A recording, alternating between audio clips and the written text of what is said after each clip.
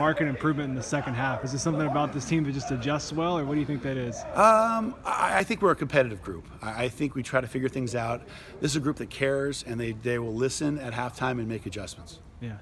For you guys, Spencer Montero, he has speed too, but you guys have a lot of guards, a lot of quick play. What does his presence inside mean to you guys, being able to get those putbacks and kind of finish some possessions?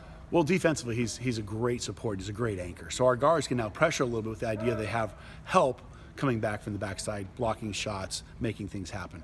Offensively, obviously, he's a presence down low, which allows our guards to make more movement up front.